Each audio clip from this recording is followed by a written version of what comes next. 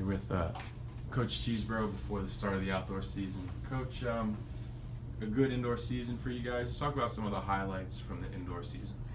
Well, yeah, I believe it was the best on the men's side. They took second place, I'm sorry, and that was the best in the history of the program.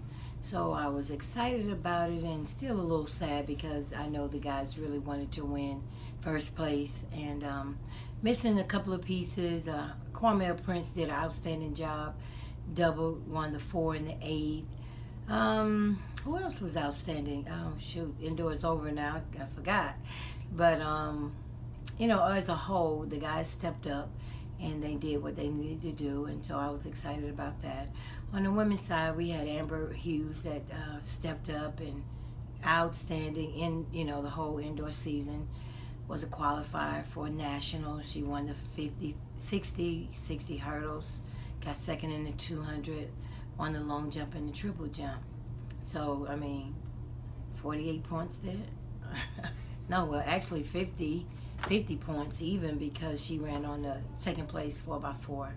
But some other people that really did outstanding was Kristen Pryor, taking second in the women's 800. Had a fantastic race, went out with the leader, and I believe the crowd thought the field thought they was gonna pull her back in, but she held on to that second place, so excited about that. Kayla Pryor did well, her and Alexis King. I was so proud of Alexis because she made it to the finals and scored in the finals, those two.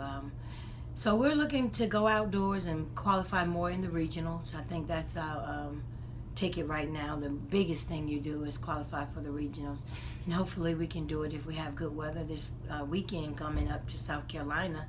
That would be the ideal time to go ahead and get a good number instead of chasing numbers. So that's what I kind of try to encourage the student athletes to. The first 2 track meets, let's just put it out there, then work on some different things, and we don't have to chase numbers to get to the regionals. Kind of a long break for some of the student athletes going from indoor to outdoor. What are you looking to see, early on in the season? Well, we had our spring break, so you're a little frantic about whether they practice or not, and I think they did. The majority of them did. We had a little kind of pre-test when they came. We had a test when they left. Then we had a little pre-test to see what kind of condition they was in, and majority of the kids, they did well. So I feel good about going into the outdoor season. Just continue to work on their goals, and the overall team goal is to place in the top 3 in the conference, and qualify more in the regionals. And then just talk about kind of the build-up, for some of them, Kwame and the cross country to indoor and now to outdoor, kind of trying to put everything together.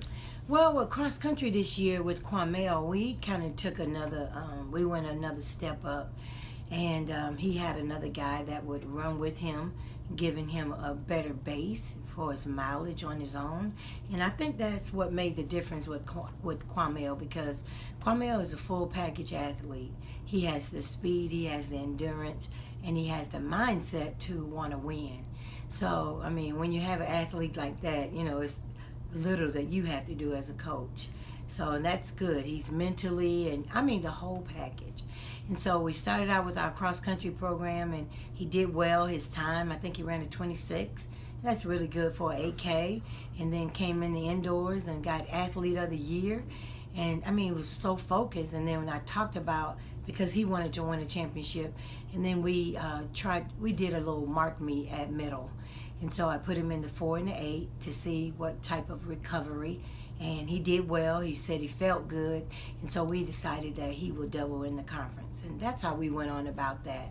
For the regionals, for the outdoor season, our goal is to at least run 146 to 147, so he can make it to regionals, and from regionals, he really want to make the nationals.